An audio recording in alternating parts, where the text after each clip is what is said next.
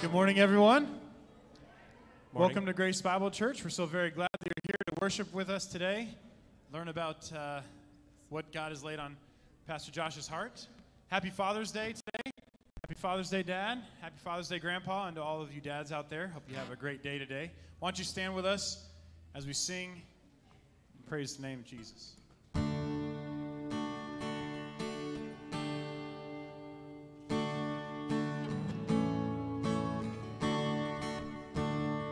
This is my Father's word, and to my listening ears, all nature sings, and round me rings the music of the spheres.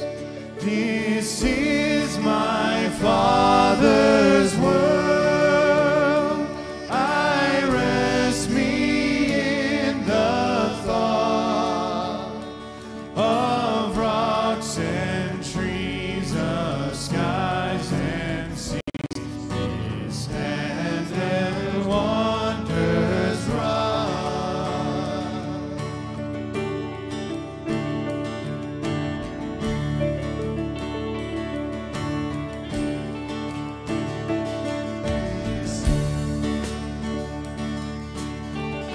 Resetting here. We'll keep going. This is my Father's world. This is my Father's world. The birds and the carols raise. The birds their carols raise. The morning light, the lily white, declare the Maker's praise. This is my Father's world. He shines in all that's fair. In rustling grass I hear him pass. He speaks to me everywhere.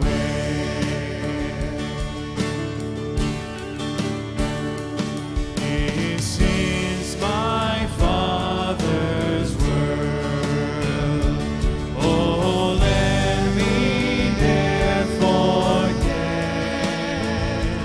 that though the wrong seems off so strong, God is the ruler yet. This is my Father's world. The battle is not done. Jesus who died shall be satisfied, and earth and heaven be one. This is my Father's world. The battle is not done. Jesus who died shall be satisfied, and earth and heaven be one.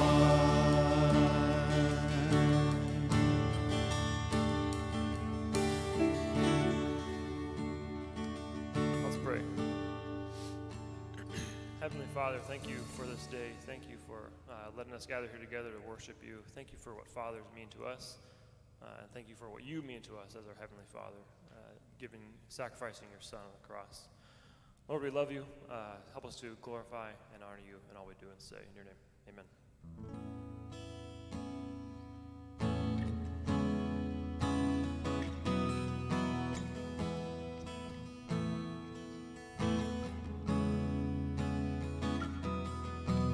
God of creation, there at the start, before the beginning of time.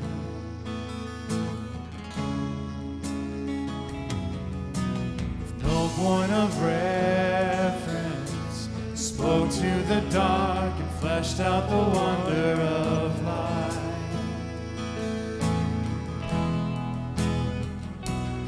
as you speak, 100 billion galaxies are born in the vapor of your breath.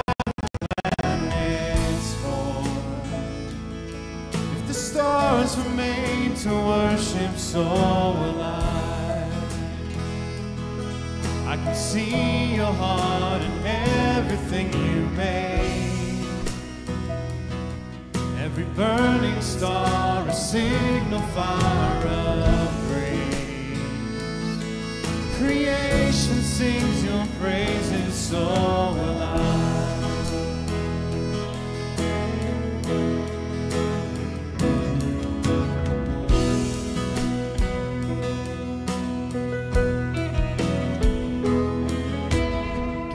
Your promise, don't speak in vain, a syllable empty your void. For once you have spoken, nature and signs follow the sound of your voice. Oh, and as you speak, 100 billion creatures catch your breath, evolving in pursuit of what you said. If it all reveals your nature, so will I. I can see your heart in everything you say.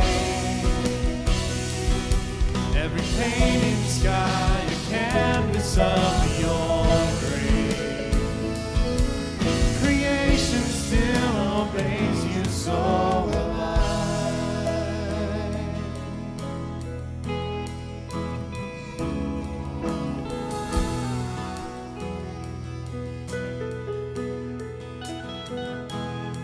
If the stars were made to worship, so will I.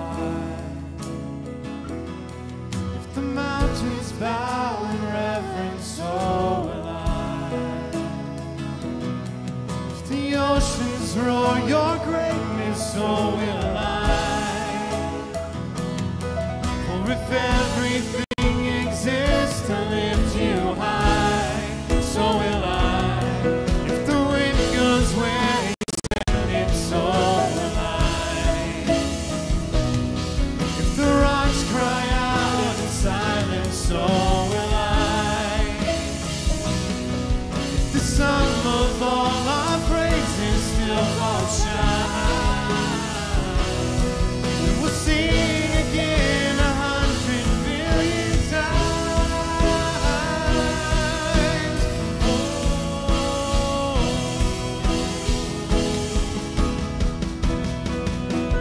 God of salvation, chase down my heart through all of my failure and pride.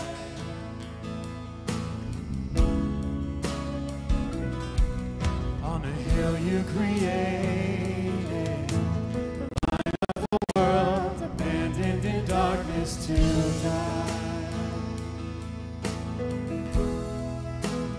And as you speak, 100 billion failures disappear. When you lost your life, so I can find it here. If you left the grave behind you, so will I. I can see your heart in everything you've done. Every part designed in a work of art called love.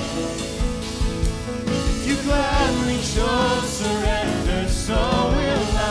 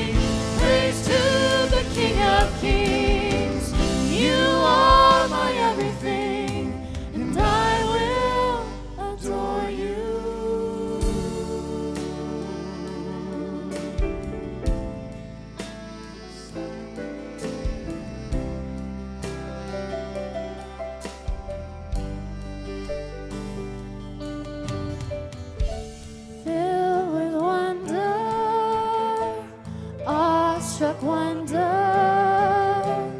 at the mention of your name.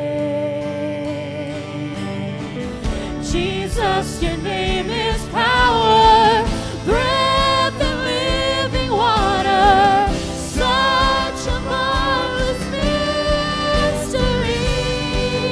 Yeah. Holy, holy, holy, Son, Lord God Almighty, who was and is to come. With all creation I sing praise to the King of Kings. You are my everything, and I will adore you.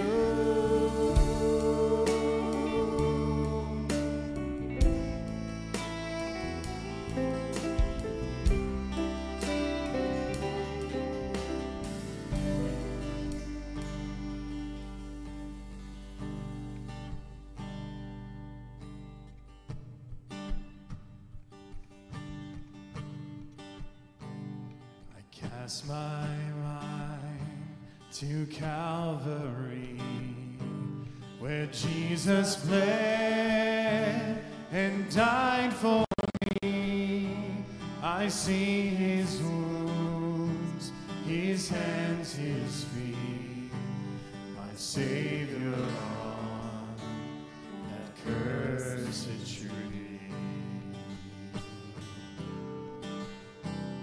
His body bound and drenched in tears, they lay him down in Joseph's tomb, the entrance sealed by heavy stone.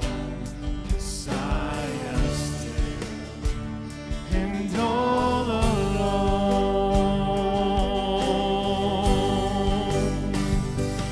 Oh, praise the name of the Lord our God.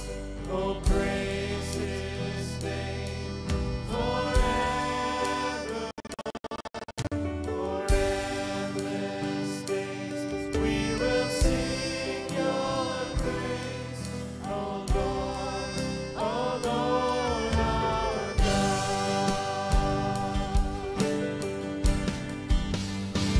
Then on the third, at break of dawn, the Son of Heaven rose again.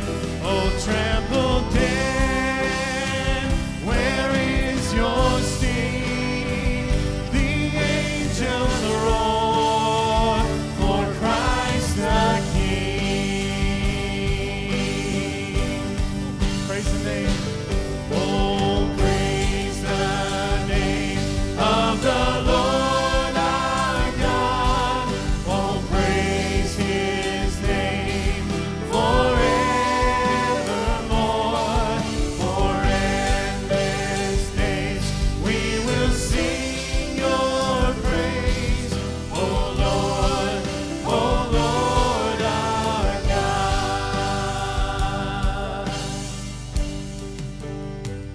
He shall return in robes of white. The blazing sun shall pierce the night, and I will rise amongst the saints. My gaze transfixed on Jesus' face.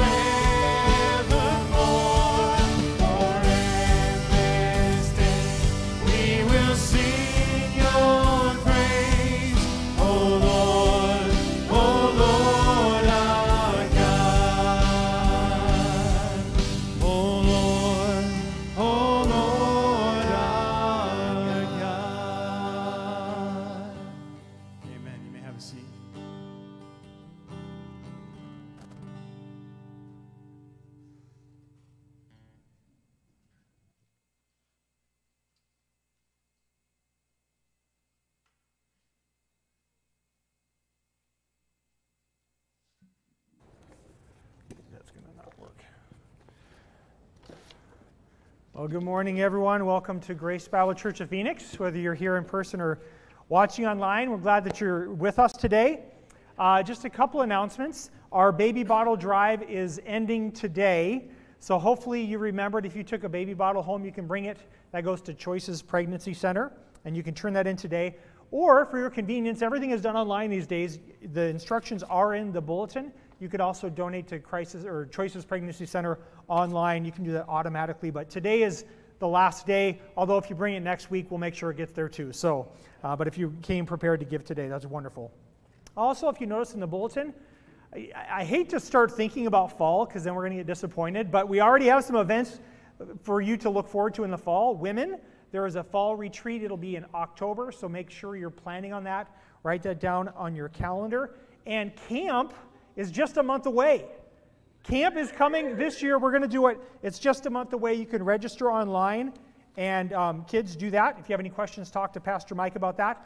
But we have also a wrap-up of our Vacation Bible School that we just had this last week. So Hannah Hodgson, come on up. Hannah, our new children's ministry director.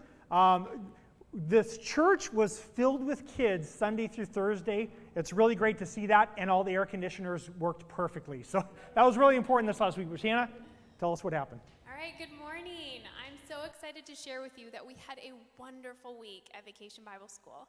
We averaged about 60 kids each night, which was awesome, and we had a really great group of volunteers who showed up, prepared, and poured into our kids all week long. So thank you to all of our volunteers. Thank you if you donated items. Thank you if you helped decorate. We really had a great time this year. We've got a little video to show you what it was like.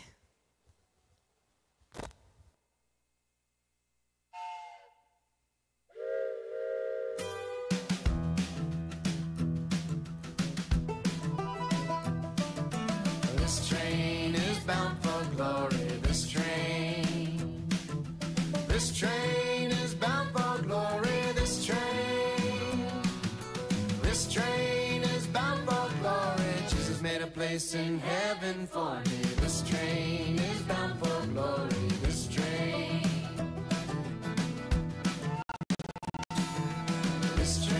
is bound for glory. This train is bound for glory. This train is bound for glory. Jesus made a place in heaven for me. This train is bound for glory. This train. Okay, now let's bring it down. This train is bound for glory. This train. This train is bound for glory. This train.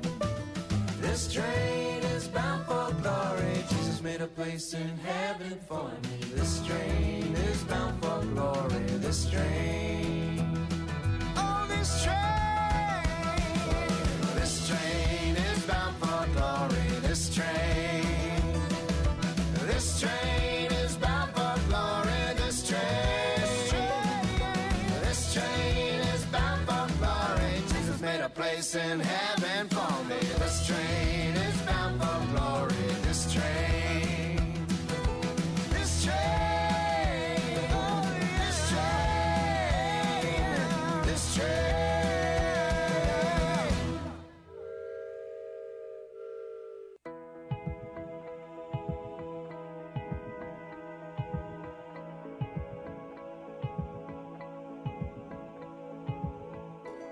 Today we live, today we breathe, today we know that we are strong when we are weak.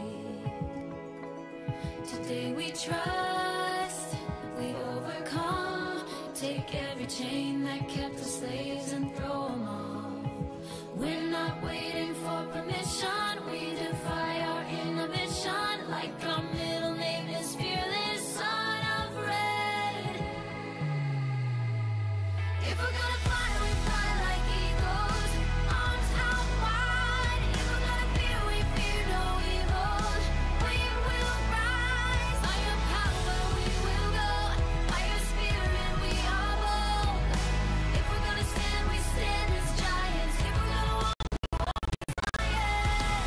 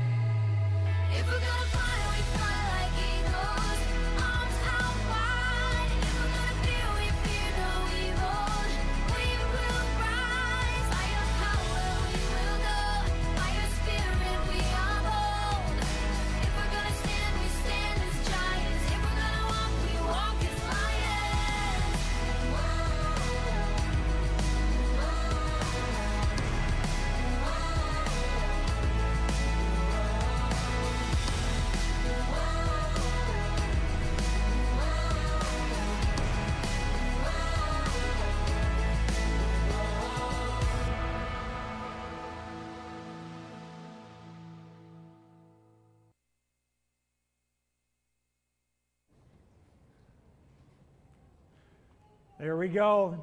So adults, doesn't it make you want to become a kid? Yeah, maybe not.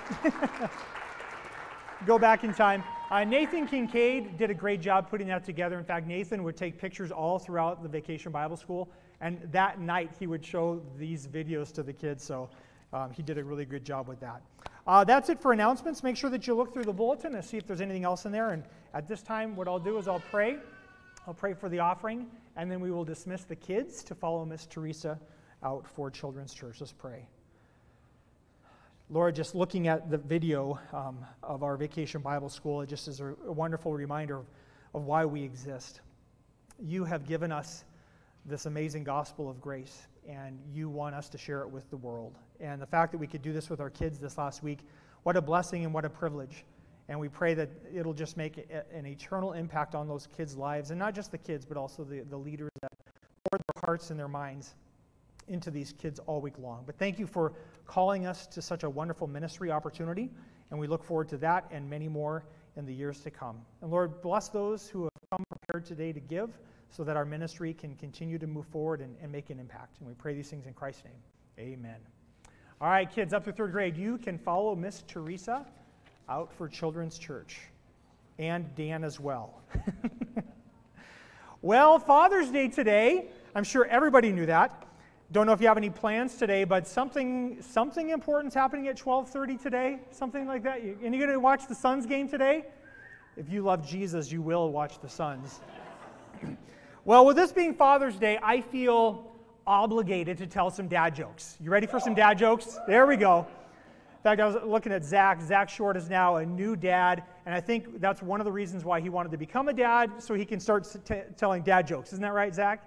Yes, he's gonna follow in the fold. So here we go. A few dad jokes for you, and when it comes to dad jokes, you know that's where the magic happens. Jokes and dad, you got to love that. Anyway, okay, I got a few for you. All right. What is brown and sticky? A stick. I told you these are dad jokes. I didn't say they're funny. All right, dad joke. Okay, another one. Okay, here we go.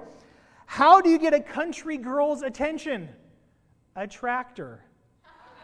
Oh, you guys like that one? Okay. You never know which ones are going to go over well and not. Okay, how about this one? What do you call a pudgy psychic? A fortune teller. Brian like that one. Okay, couple more. We won't do this all day. Some of you are kind of getting this. Dads, you guys, your intelligence is so high, you should get this right away. All right, here we go. Want to know why nurses like red crayons? Because sometimes they have to draw blood. Couple more. My kids are like, Dad, stop. This is horrible. Just wait. You guys wait. Someday you're going to love to do this. All right. Another one. Sundays are always a little sad, but the day before is a Saturday. There's the moans. Okay. Last dad joke. Here it is. Okay. When does a joke become a dad joke? When it becomes apparent. Some of you like that. Okay, enough of the dad jokes. Now I have two more, but they're not dad jokes. I got one more joke. This is Matt Braze. He told me this. He said this is his favorite joke, and I love this. I can't stop laughing when I think about this. So there's two muffins in an oven, and one muffin turns to the other and says, "Man, it's hot in here." And the other muffin says, "Ah, talking muffin!"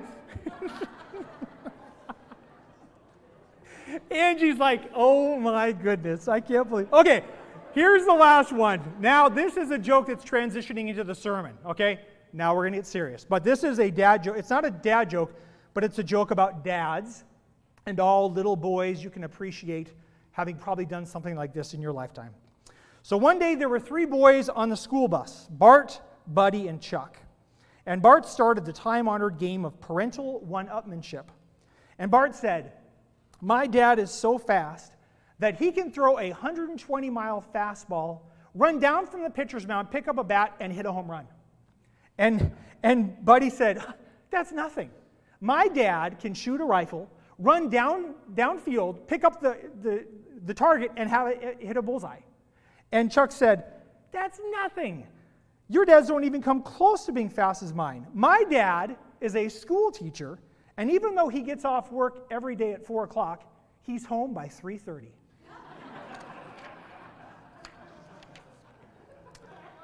I know it might be hard for many of you to remember what it was like to kind of go through that stage where you wanted your dad to be the best dad, and then eventually you grow up and you realize that he's not. But sometimes little kids, they go through that stage where they think, my dad's the best, he's the fastest, strongest, smartest, or whatever it is, and that is a short, brief stage of life.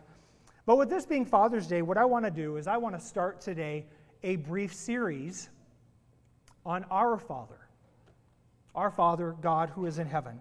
And I'm calling it What We Should Know About Dad. What you and I should know about our Heavenly Father. And what I'm using kind of as inspiration, and we'll look at certain passages in this, is we're looking at Jesus' prayer to the Father from John chapter 17.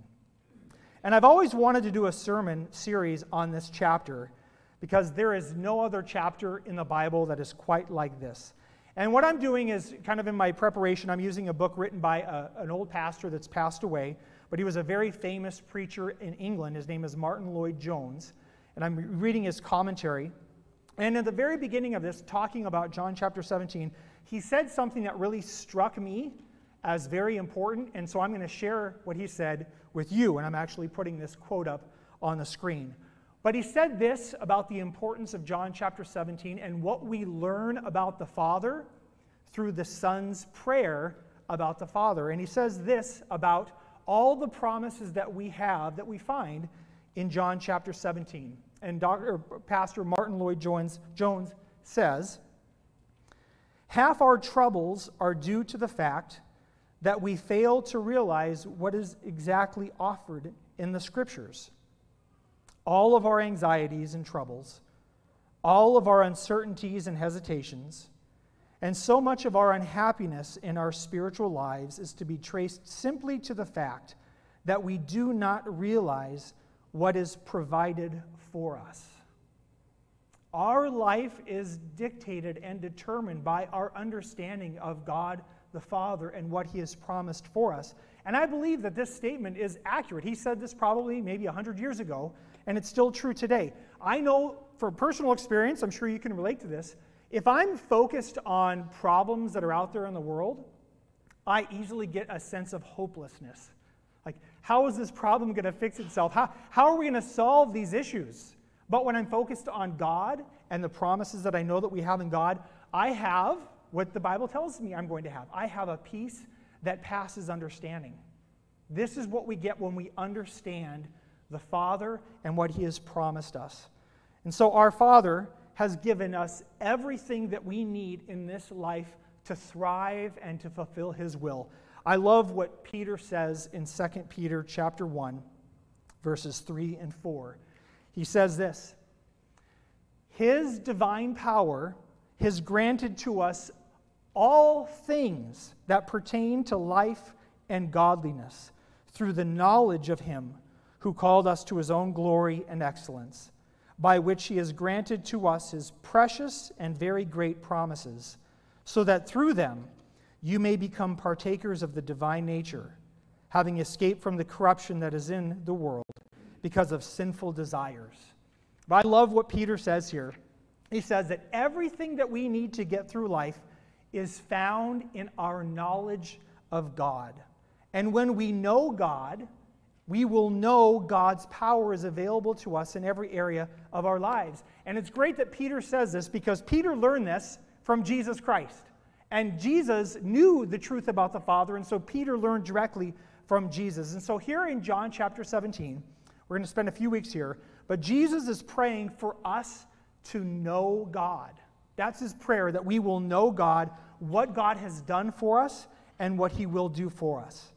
And if there's another chapter in the Bible that is as important as John 17, I don't know what that would be, but this would be one of the most important chapters, I think, in all of Scripture.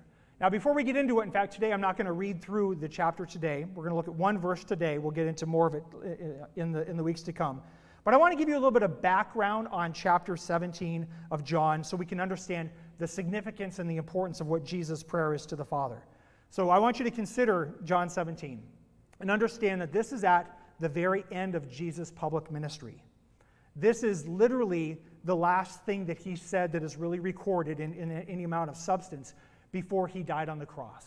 Okay? This is what He last says. Also, when He says this, he is praying with wisdom to the Father for the benefit of the disciples. He wanted the disciples to hear this prayer so that they would hear it, they would remember it, and most importantly, that John would someday record it so that you and I would know what Jesus said to the Father before he passed away. And so this here in John 17 is essentially Jesus' last words. If you knew that this week would be your final week on earth in this body, what would you say to your family and friends? You would probably tell them the most important thing that you could think of.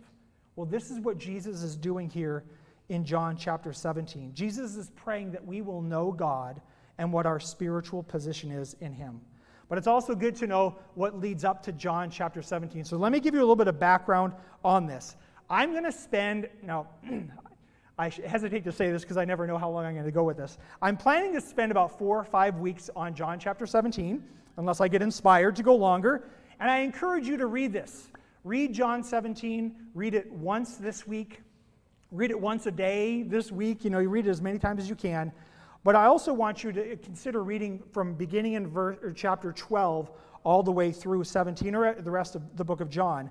Because what happens is in John chapter 12, for the rest of the book, that is the last week of Jesus' life.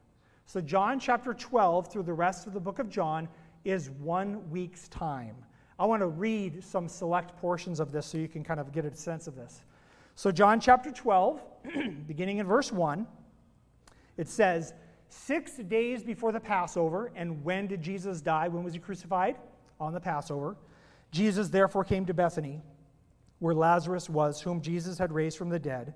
So they gave a dinner for him there. Martha served, and Lazarus was one of those reclining with him at the table. So John chapter 12 begins the last week of Christ's ministry and life here on earth. Then you fast forward to John 12:12, and then we get to the next day, which would have been what we call Palm Sunday or Lamb Selection Sunday. So John 12:12 says, the next day the large crowd that had come to the feast, the Passover feast, heard that Jesus was coming to Jerusalem. So they took branches of palm trees and went out to meet him, crying out, Hosanna, blessed is he who comes in the name of the Lord, even the King of Israel. And then we get to chapters 13, 14, 15, and 16. And these 4 chapters are what Jesus said to the disciples during the Passover meal. Okay? So these 4 chapters are what Jesus tells them during the Passover meal, and John 17 is the prayer, the conclusion. I want you to see in John chapter 13 what he says here. So this begins these 4 chapters of Jesus' discussion with them during the Last Supper. John 13:1 says, now before the feast of the Passover, when Jesus knew that his hour had come to depart out of this world to the Father, having loved his own who were in the world, he loved them to the end. During supper, when the devil had already put it into the heart of Judas Iscariot, Simon's son, to betray him, Jesus, knowing that the Father had given all things into his hands, and that he had come from God and was going back to God, rose from supper. He laid aside his outer garments, and taking a towel, tied it around his waist. Then he poured water into a basin and began to wash the disciples' feet and to wipe them with a towel that was wrapped around him. So I don't know if you knew all this, but 13, 14, 15, and 16, this is what Jesus is doing during this Last Supper. And then we get up to eventually to chapter 18, and that's where Jesus went off into the Garden of Gethsemane. So I'm going to skip this one. I'm going to go to the next one. But here in John chapter 17, this is what he prays to the Father before he leaves to the garden, because in John 18 it says, when Jesus had spoken these words, he went out with his disciples across the brook Kidron, where there was a garden, which he and his disciples entered. And that's where he was betrayed and arrested. So here we have John 17. And that's what we're going to be spending some time focused on. And John 17 is broken up like this. Verses 1 through 5, Jesus prays for himself. Verses 6 through 19, he prays for the disciples. And then verses 20 through 26, Jesus prays for all future followers of Christ. So we find ourselves there, Jesus is praying for us in 20 through 26. And what we learn about the Father from the Son makes this one of the most important chapters in the entire Bible. And so for this series, what I'm planning to do at least at this point, is to highlight 5 truths about God the Father in this prayer. And they're not necessarily going to be in any specific order. Sometimes we'll look at a section, sometimes we'll look at a verse, just one verse like we're going to do today. But I want to start with one of the last things that Jesus said, because if we don't start with that, then everything else that he says really won't matter. And the truth that I want us to look at today about our Father is this. This is what we learn from the Son. We learn that our Father is faithful.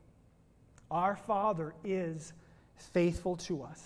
And this is what Jesus prays in John 17:25.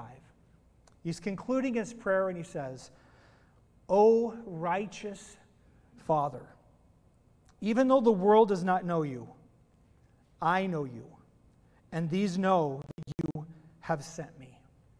It's very important for us to understand what he meant by saying, "O righteous Father." Jesus is referring to the Father's character, his righteousness, that he will always do what is right, which makes him, for us, faithful. And as Jesus is praying this to the Father, it's kind of like he's saying, I know what you have promised what you have promised to perform, and I know that you will do it, Father, because you are righteous. And you have made certain promises to me about those that you have given to me, and I am expecting you and asking you, Father, to fulfill those things. And I want you to think about this prayer from Christ's personal perspective.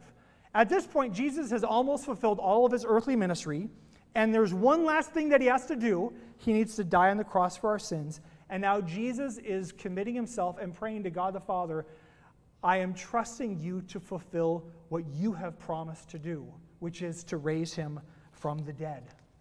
And if you look at all the things that Jesus did in his ministry, he humbled himself, he became a man, he became the perfect example for us.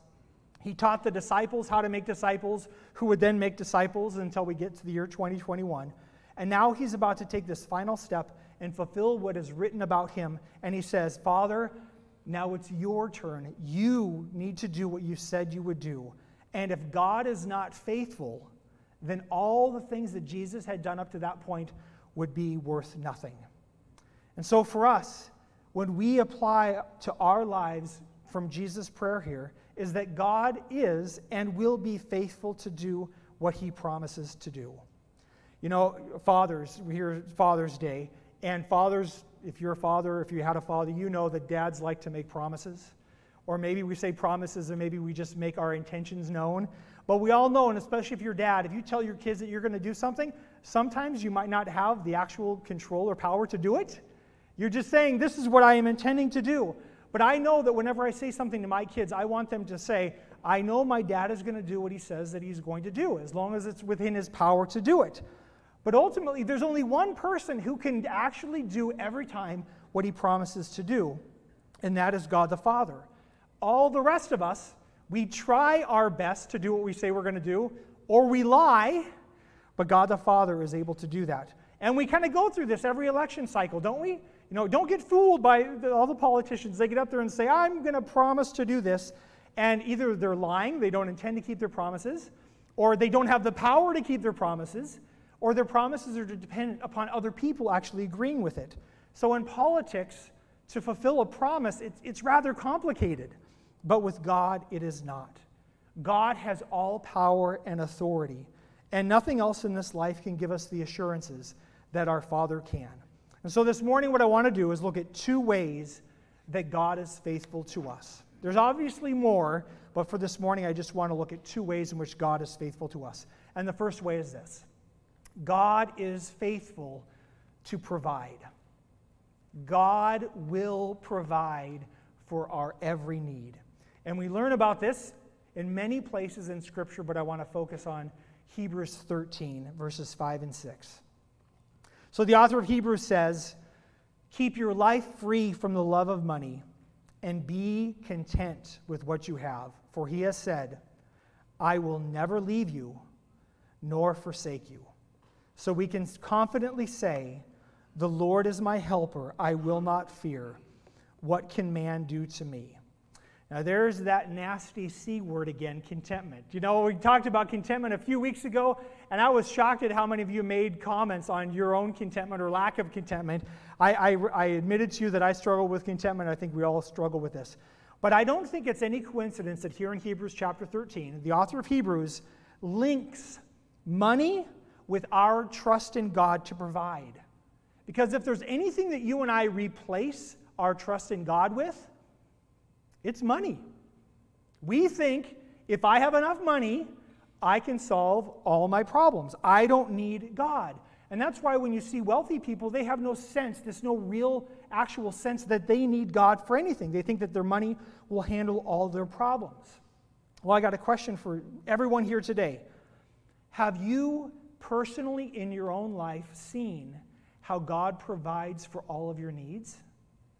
And if you're sitting here and you're saying, yeah, I have, I bet that in some way your handling of your finances is a lesson that you've learned that God wants you to learn when it comes to trusting in Him. And one of the reasons why God asks us to give to Him is because it is a way for us to have God show us that He will provide, and also for us to have a way to actually put our faith in Him and to do what He promises us to do. In fact, God tells us to test Him with this. He says, test me in this way, and I will prove to you that I am faithful. And there's a really great example from the Old Testament. We're going to look at this in just a second. As you know, God had a special relationship with Israel. One of the things that He gave to Israel was the law, lots of rules and regulations and commandments. And one of those commandments that He gave to Israel was to tithe, and that was to give 10% of their produce or their offering. And God was asking them to do this not because He needed it, but because He wanted them to trust Him. Well, as you see through Israel's history, they didn't always follow God's commandments. And there was a time when they turned their back on God, and God says to this about His ability to provide for them in Malachi 3, verses 6 through 12. So Malachi 3, 6 through 12, God says to the nation of Israel, "For I, the Lord, do not change. He is immutable, He is faithful. Therefore, you, O children of Jacob, are not consumed." Now, the reason why He's saying this is you have not been faithful to me. You have wandered away from me, but I am faithful to your forefathers. That's why I have not consumed you. Verse 7. "For the days of your fathers you have turned aside from my statutes and have not kept them. Return to me, and I will return to you, says the Lord of hosts. But you say, how shall we return?" And it's very interesting what God says to them about the way that they return back to Him. Verse 8. "Will a man rob God? Yet you are robbing me.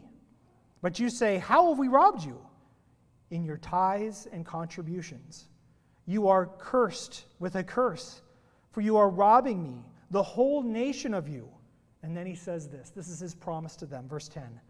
"Bring the full tithe into the storehouse, that there may be food in my house, and thereby put me to the test, says the Lord of hosts. If I will not open the windows of heaven for you, and pour down for you a blessing until there is no more need, I will rebuke the devourer for you, so that it will not destroy the fruits of your soil, and your vine in the field shall not fail to bear, says the Lord of hosts.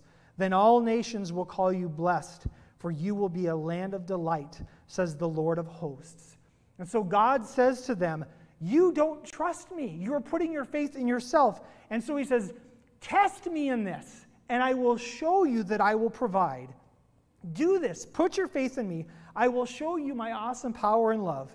And the good news is, you and I today, we are not under the law. We are in this age of grace.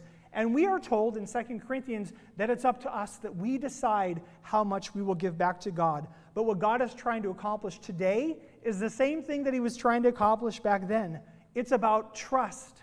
He wants us to trust Him that He will provide. So I ask this question, and you think you know the answer, but do you really believe this? Do you really believe that God is faithful to provide everything that you need? And if you say yes, one way that we act on God's faithfulness, on our faith in God's faithfulness, is through our giving. And if you're here today and you've never learned this lesson, and if you're not giving, I ask you to put God to the test. He's asking you, I'm not. Put God to the test. He will show you that He is faithful. This is God's promise to you, not mine. God will do this. And so Jesus calls God the Father righteous because He is faithful towards us in providing. That's the first point. And the second point about God's faithfulness is this. Not only is God able to provide for us, but God is faithful to save us. God is faithful to save. Now, when Jesus was praying this prayer in John chapter 17, he knew what was about to happen. And he was fully human, so he was experiencing stress and anxiety and fear. He knew that he was about to face the full wrath of God. But do you think that Jesus, in his full humanity, had any doubt that God would raise him back from the grave? I am going to say, no, I don't think he had any doubt, because he knew the Father. He knew God had the power to raise him from the dead, and he knew that God had the desire to raise him from the dead. And many times in Scriptures, God makes this same promise to us. Our salvation is not up to us. It is fully dependent upon the Father. Our Father has the power to grant us eternal life, and he has the desire to grant us eternal life. And all we get to do is accept this by faith, that God's gracious love and mercy will grant us eternal life. Well, let's read about God's faithfulness to save us. I always like what John says in 1 John 5:13. Now remember, this is the same John who wrote John, the book of John, in John 17. He saw Jesus pray this prayer to God the Father. John saw Jesus die, and John saw God raise him from the dead. So that's why he's able to write what he says here. John 5:13. I write these things to you who believe in the name of the Son of God, that you may know that you have eternal life. I'm writing this so that you can know, not just hope, but that you can know that you have eternal life. And from John's perspective, he saw that Jesus had faith in the Father to raise him from the dead. And so now John can say with confidence, I know that you can know that you can have eternal life in Christ. Paul also gives us this confidence as well, this assurance that we need regarding our salvation. And he reminds us many times about God's faithfulness when it comes to our salvation. Let's look at a couple of those right now. 1 Corinthians chapter 1, beginning in verse 4. Paul is writing to the Corinthians and he says, I give thanks to my God always for you because of the grace of God that was given you in Christ Jesus, that in every way you were enriched in him in all speech and knowledge, even as the testimony about Christ was confirmed among you, so that you are not lacking in any gift as you wait for the revealing of our Lord Jesus Christ, who will sustain you to the end, guiltless in the day of our Lord Jesus Christ. God is faithful, by whom you were called into the fellowship of his Son, Jesus Christ our Lord. Now, in these couple verses, Paul says that God does a lot of things for them. It says that who supplies the gift that they need? God does. Who will make happen the revealing of Jesus Christ someday? The Father will do that. And who is going to sustain them until that day? The Father is the one who sustains them. And as we look at 1 Corinthians and all these other passages, we realize there's nothing about our salvation that is up to us and our power and our ability to do it. This is all based on God, his power, and most importantly, God's faithfulness. God is faithful to save. One last one in 1 Thessalonians chapter 5, verse 23. I love this one. He's basically repeating what he says in 1 Corinthians. He says, now may the God of peace himself sanctify you completely. Remember we talked about sanctification a couple weeks ago? To sanctify someone is to separate them from sin, set them apart, make them holy. So God is the one who's doing this. Now may the God of peace himself sanctify you completely, and may your whole spirit and soul and body be kept blameless at the coming of our Lord Jesus Christ. He who calls you is faithful. He will surely do this. Listen, there is coming a day when Jesus Christ is going to return for us.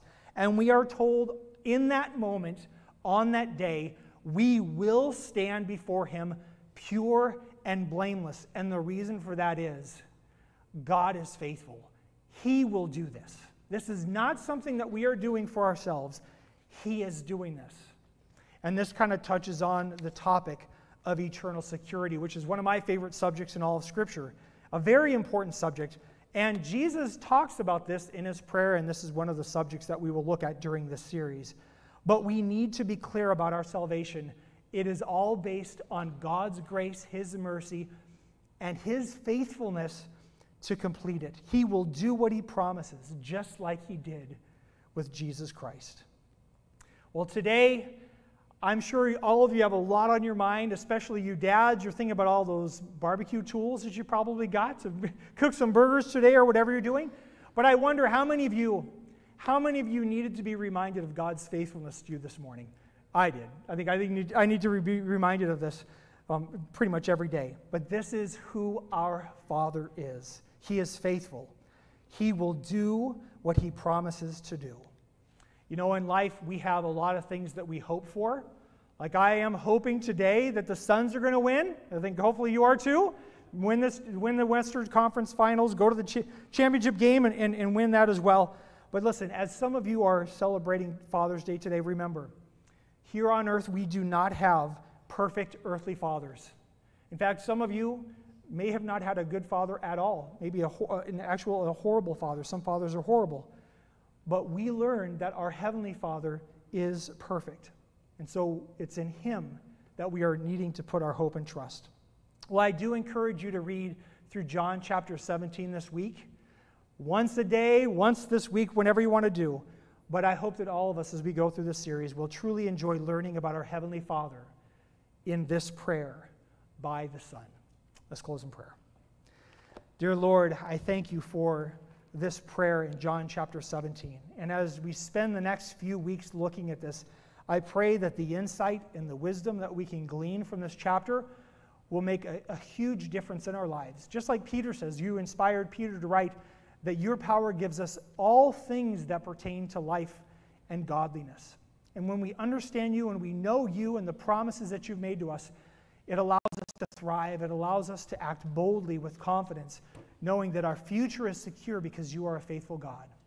So, Father, today, right now, I pray for all the fathers. Thank You for putting fathers into our lives. I pray that You'll give the fathers that are with us today, here today, watching online, part of our church family, that You will enable them to be the best earthly father possible through Your power.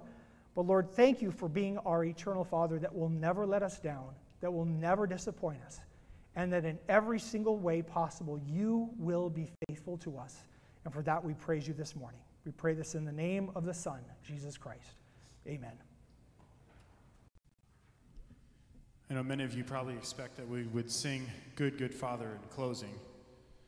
But that would be a little cliche. So if you'll stand with us and sing How Deep the Father's Love for Us.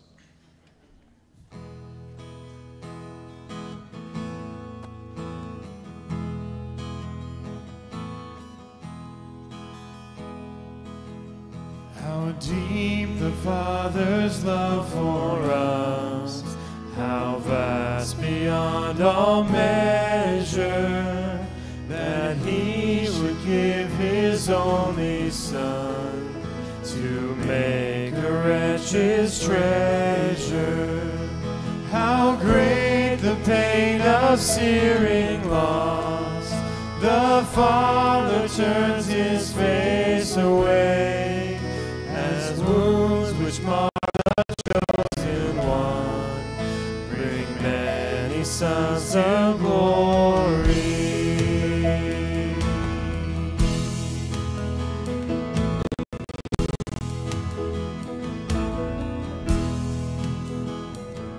Behold the man upon the cross, my sin upon His shoulders.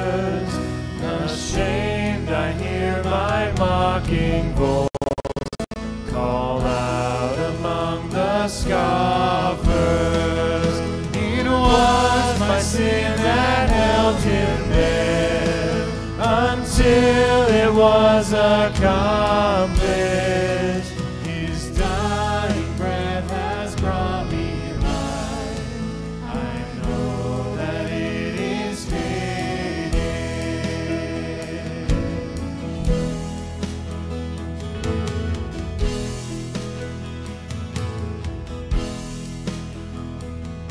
I will not boast in anything, no gifts, no power, no wisdom, but I will boast in Jesus Christ, His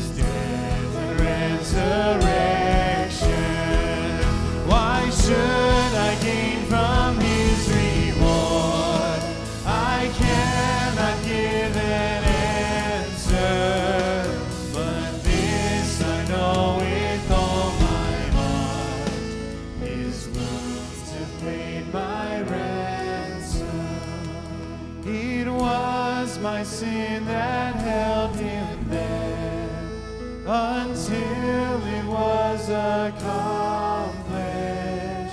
His dying breath has brought me life. I know that it is finished. Amen. You are dismissed.